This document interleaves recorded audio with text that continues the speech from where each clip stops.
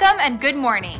Thank you for joining us for our Monday's Financial Daily Report, brought to you by ITRADER.com. Strong U.S. economic reports help power the S&P 500 and NASDAQ composite indexes to record-high closes on Friday.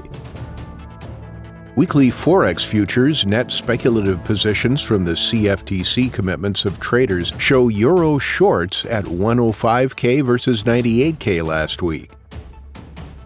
Oil prices fell 3% after U.S. President Donald Trump again pressured the OPEC to raise crude production to ease gasoline prices. The dollar-yen pair has traded sideways in the last session. The stochastic RSI enters the oversold area. The sterling-dollar pair has edged upwards in the last session, gaining 0.1%. The stochastic RSI settles in the oversold area. The Aussie-dollar pair has shown slight gains in the last session, up 0.4%. The stochastic RSI settles in the oversold area. The price of crude oil has lost an impressive 3.7% in the last session. The ATR enters the high volatility area.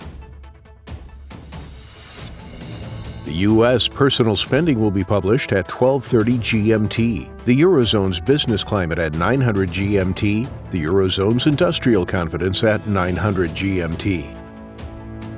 The U.S. 3-month and 6-month bill auction at 15:30 GMT, and the UK GfK consumer confidence at 23:01 GMT.